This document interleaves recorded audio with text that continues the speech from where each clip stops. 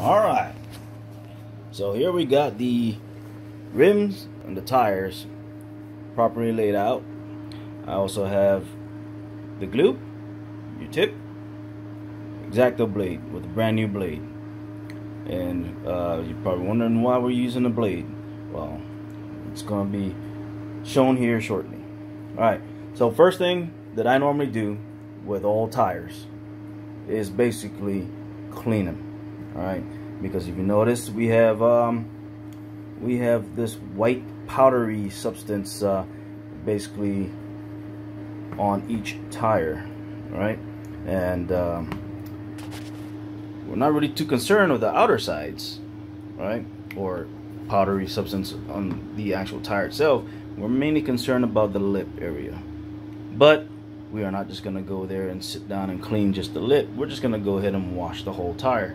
So doing that, we will remove the inserts for each tire, completely remove them, set them aside, and then we are going to wash the tire. I normally use Simple Green to wash the tires.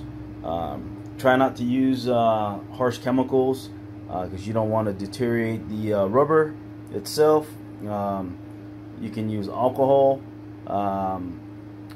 Sometimes I use the wax and grease remover, but you know, that right there too is you don't want to have any chance of it softening the rubber and then making it brittle in the future. All right, so simple Green, or even Dawn dishwashing liquid soap is fine. All right, so that's what we're gonna do. Gonna go ahead and do that off camera real quick. Other than that, that's what I'm gonna start with. Get this all cleaned up. We'll come back, get it all dried up and everything, and then we'll start getting everything all glued up here. All right, so be right back.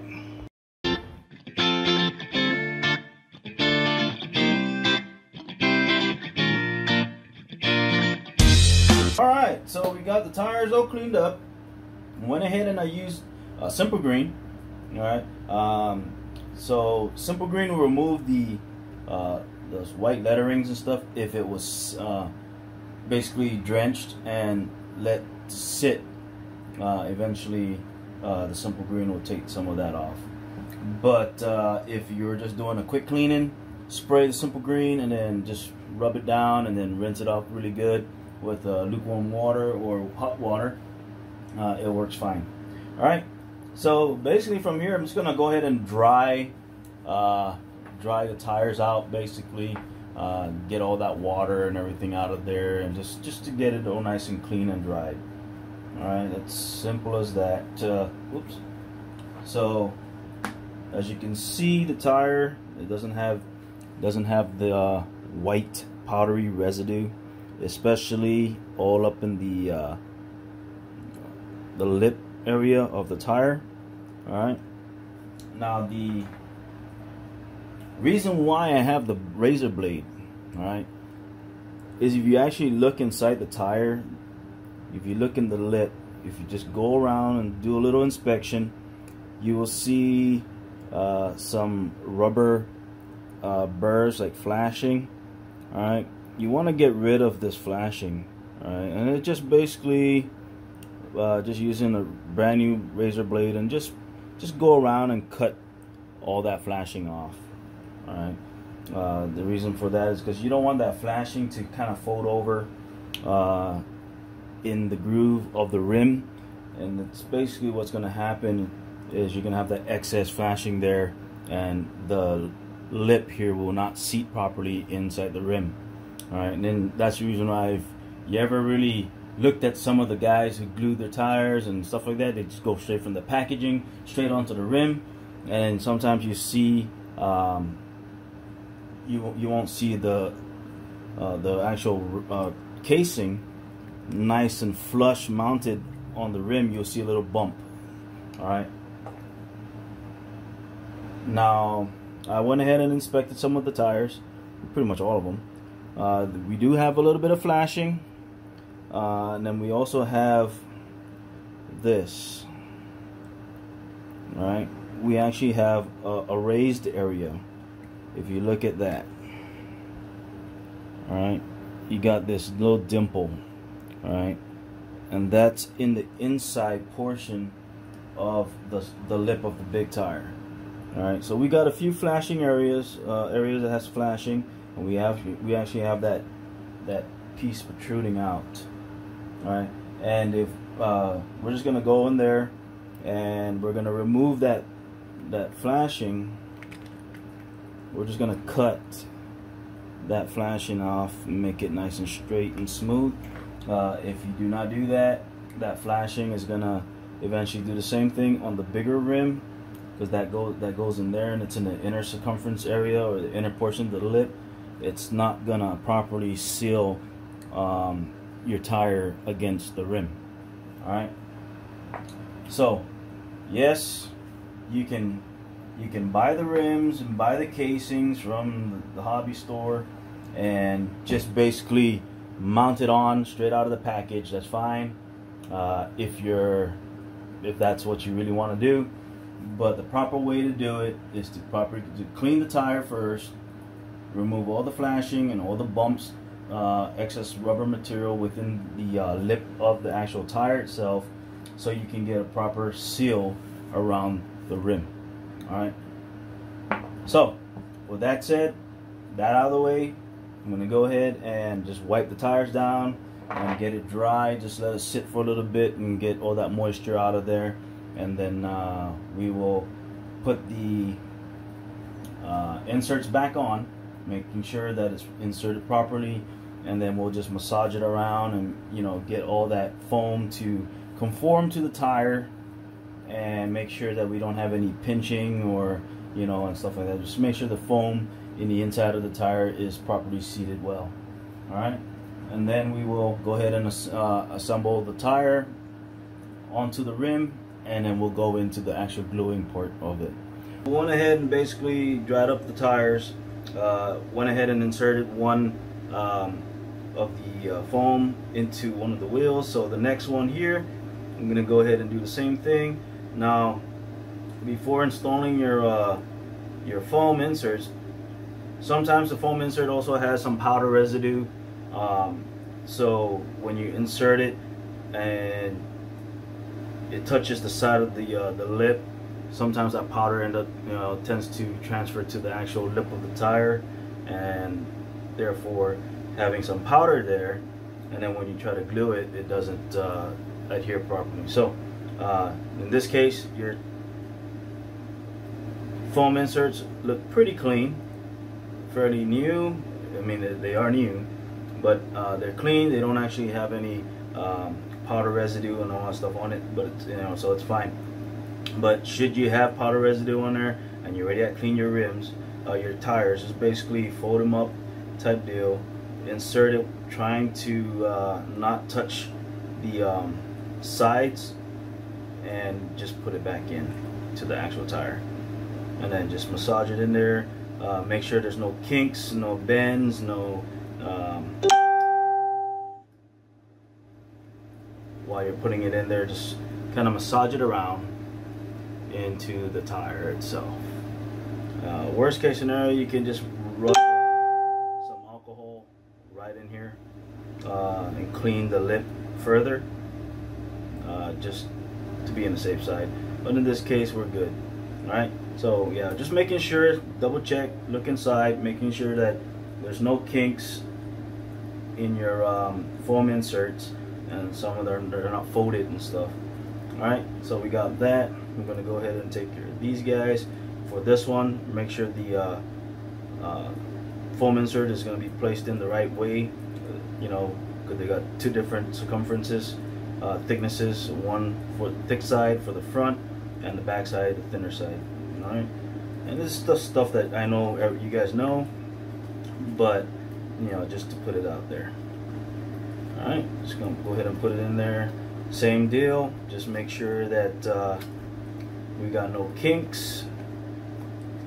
Make sure that the foam insert is actually placed all the way in there.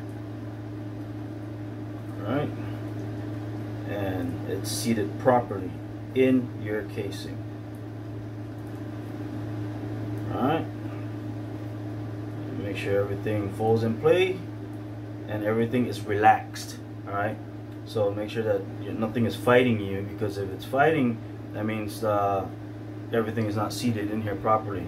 And if you were to put that onto the rim, eventually you're not going to get an even seal around your actual rim itself.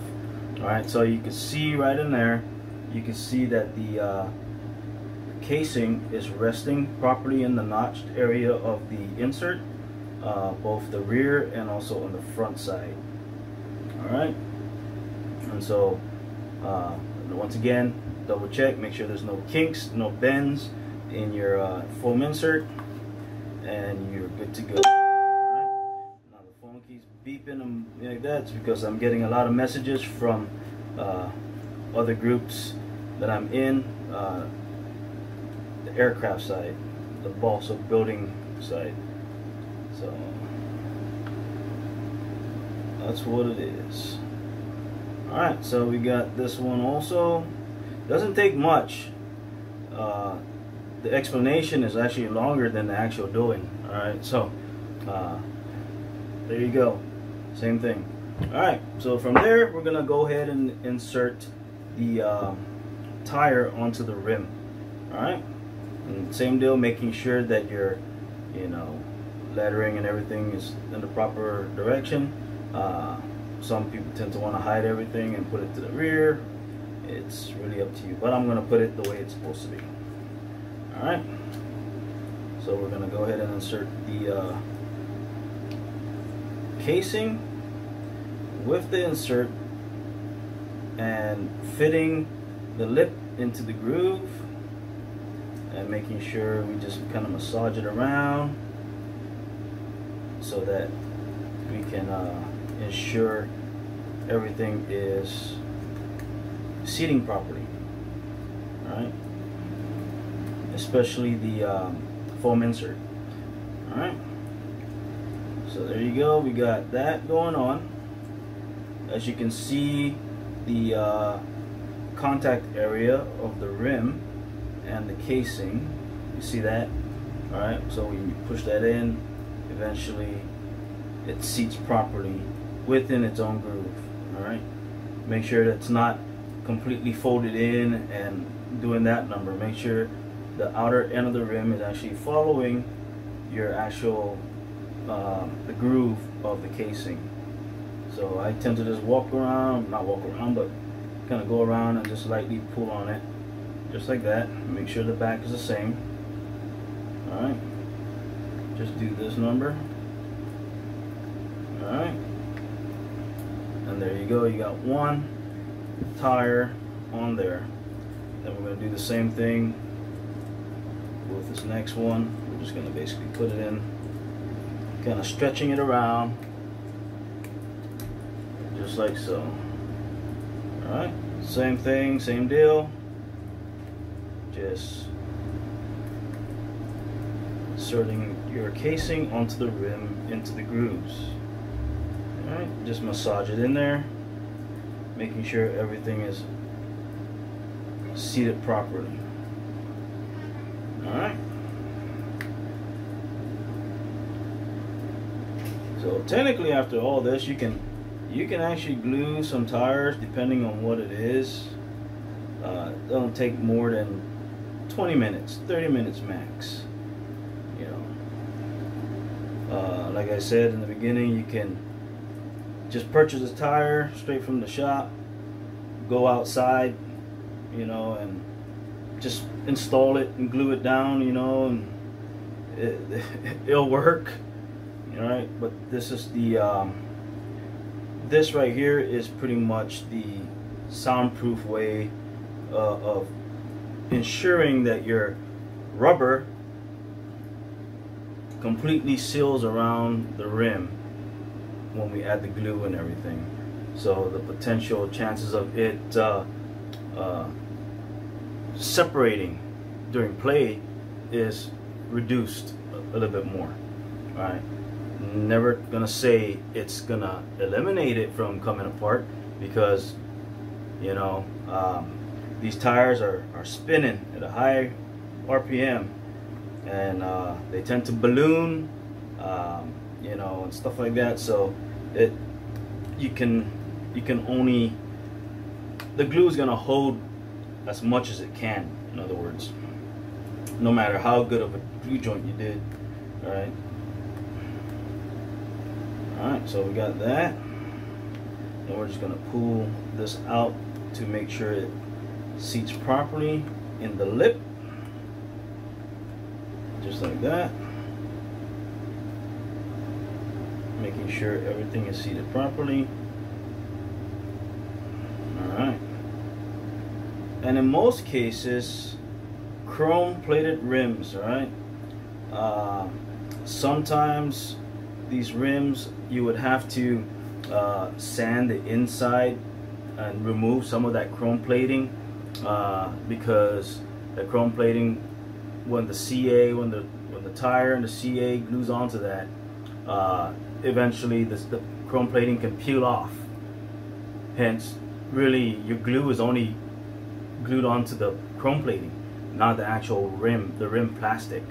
All right, so sometimes, depending on what brand rim, you would have to kind of scuff off the plating. In this case, with Proline, they actually, you can see right in here in the grooves, there's this material that they put in there.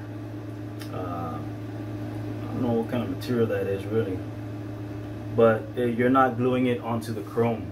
You're gluing it onto this, like, I don't know, was that fabric or something?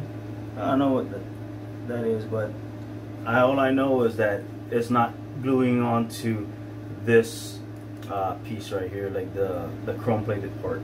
All right, so that's pretty cool how they did that. But back in the day, you would have to actually sand the inner portion of your chrome plated rims, otherwise it will just pop right out.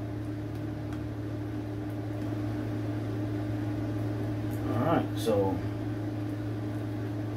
doing that, let's go ahead and fit all this in there, kind of massaging it around, just making sure that everything fits in the groove.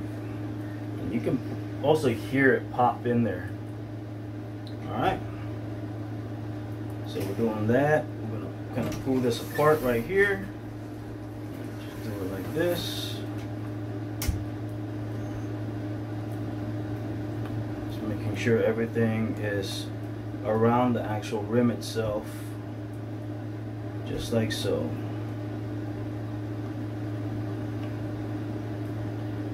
Alright, so now that we have the casing cleaned, the inserted into the actual casing, and then now the whole assembly put onto the rim, now it's time to get your glue.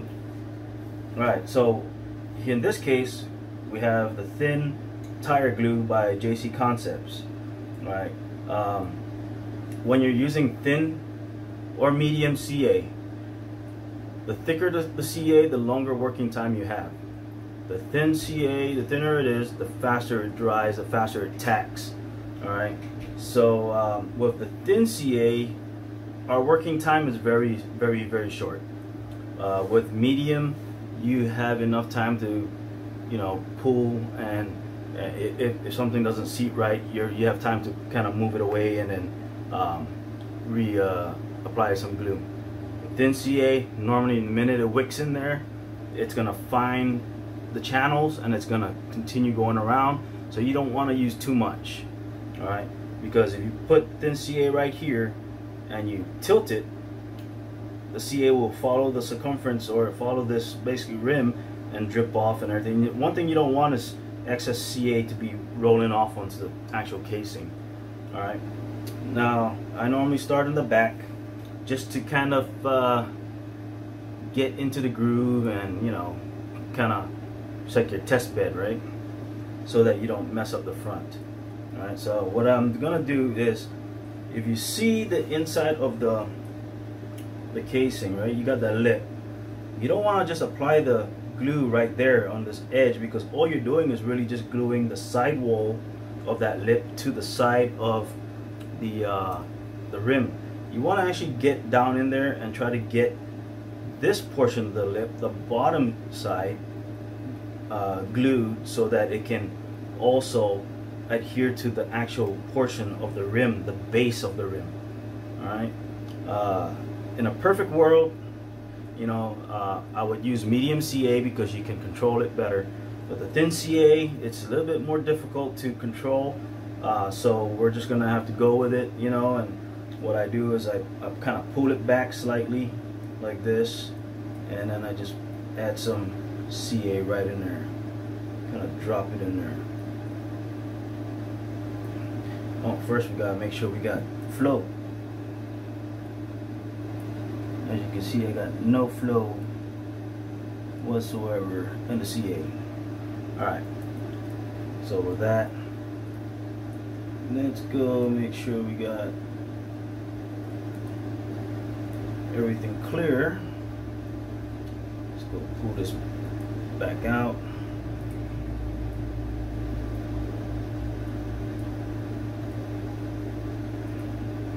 Yep, that's what it was. We got excess CA stuck on there. I'm gonna go ahead and put this back on, and then we're going to do a little test. Make sure that we got some CA coming out. There you go. Alright, so with that said, I normally pull it back slightly, kind of drop some CA in there, not too much, because we're using thin.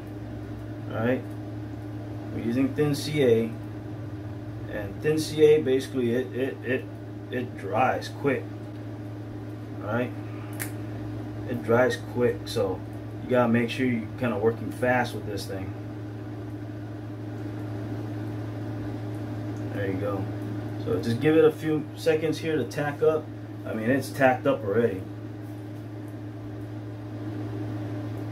And then you can feel it by when you pull back. You can see how it's not pulling back here. That's because it's dry. It's cured already there. So I'm going to pull this back again, and I'm going to add some thin CA right here, and then set it back in and just let it cure again. Give it a few seconds. You're going to see that it's going to be dry really quick. As a matter of fact, that thin CA, like I said, thin CA, it's going to follow the channel. And so you may be gluing up here, but if you, depending on how much CA you put, it's gonna follow the channel, and it's gonna start gluing everything else around. So all you have to do is just basically walk around, I keep saying walk, but just kind of pull, and you will see where the glue actually followed up to. So this one right here, see, so it's stuck right there, but we still got everywhere else to go. Alright, so I'm going to go ahead and just basically start gluing all the way around, just like that.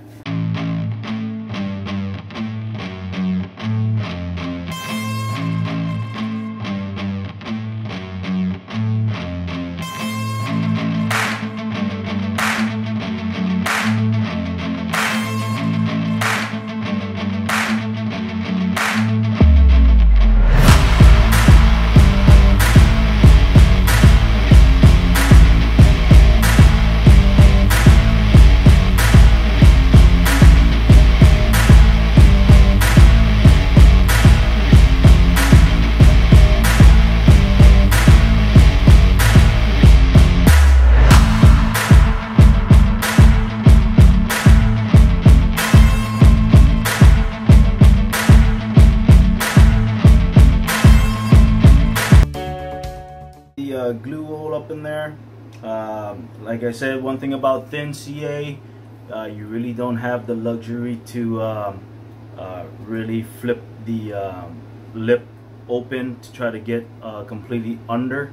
Alright, because once you, like I said, once you wick this thin CA into the actual in between the rim and the casing, it's gonna instantly just stick. All right, so food for thought, future note: try to get medium CA, medium tire glue. Will work great, and then we can use the thin CA for sealing the outer sidewall of the rim and the lip to each other. All right, you can still use medium CA throughout the whole adhering of the casing to the rim. All right, like I said, with medium CA, you have a little longer working time, whereas the thin CA, the minute you drip CA into the crevice, it's gonna instantly just glue that rubber to the rim. All right, so with that said, the other thing too is you can put some big rubber bands to kind of squeeze this together, and what that does is it kind of brings the casing tighter to the actual rim, and like that. Or you can use Velcro straps. Unfortunately, I do not have any of them, so we're just gonna have to deal with what we got, and use my fingers since I'm so used to using CA building airplanes and stuff. Alright, so that's pretty much. We're gonna have to let this dry before we continue on to the opposite side. In the meantime, I'm gonna go ahead and do this one real time. Alright, so like I said, I pull back. Oh, I did both of them already in the back. Oh yeah, I forgot. Man, I'm getting old. Talk about short-term memory. I already glued this one. Alright, so we're just gonna let this dry. Both rear tires, kind of pull that up here like that, and just kind of let that dry completely before we go to the other side. The reason for that is because there's a kind of bit of thin CA there. I don't want to flip it upside down and it drips over to the casing, and then you can kind of flows over and it makes it look like crap. All right, so the front wheels, they look pretty good. What I'm going to do here is kind of pull and see if it's separating, and if it starts separating, we can add a few drops of thin CA once again in the crevice there in the area. And basically you can go all the way around and just apply thin CA just to be on the safe side.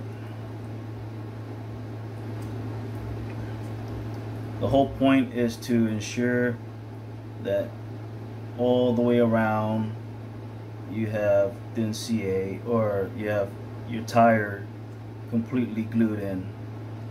This way you don't have a chance of your tire popping off the rim, especially on the corners. Like if you're hauling ass and take a sharp turn, if your sidewalls are not completely glued down, it's gonna tend to separate from the rim. It doesn't really matter, really. I guess it doesn't, because it still separates in time. Even the 1/5 scale casings and rims, those are bead lock, and they still pop off the bead lock.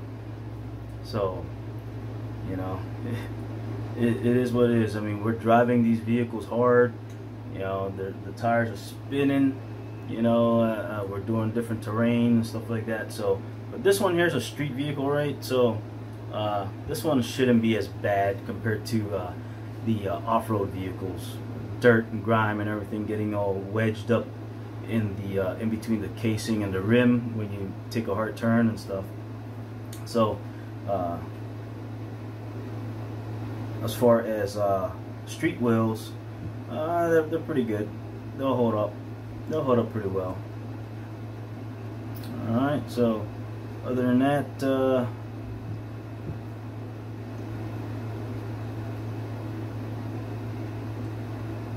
that's pretty much in a nutshell, really, how we go about gluing the tires onto a rim. Alright, like I said, there's a whole bunch of different ways people do it. You know, as long as they get that rim, that casing glued onto the rim, it's fine with them. For me, I just do a little bit of an extra, you know, work by ensuring you get a proper surface for the glue to adhere to.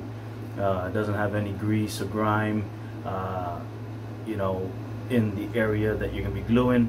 That way it gives it that much more of a chance to hold better and not separate on first run.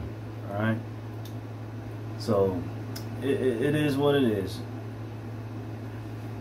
Cool. But yeah, that's pretty much it. And off camera, I'll go ahead and take care of the front. Same procedure. We're just gonna pull back and basically put some CA in there and let it dry.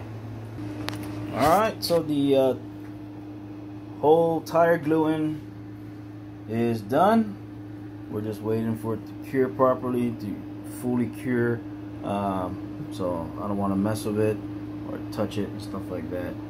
Alright, thin CA, you gotta work really fast with thin CA, and because it gets everywhere. So just be prepared if you're gonna use thin CA in the future. Like I said, I'm always gonna say it, it's best to use medium CA. Medium CA gives you a little more time to work with, and it still does the purpose. It still wicks in there also, but at least it runs a little slower than thin CA, where thin CA, the minute you put a drop in there, it just goes.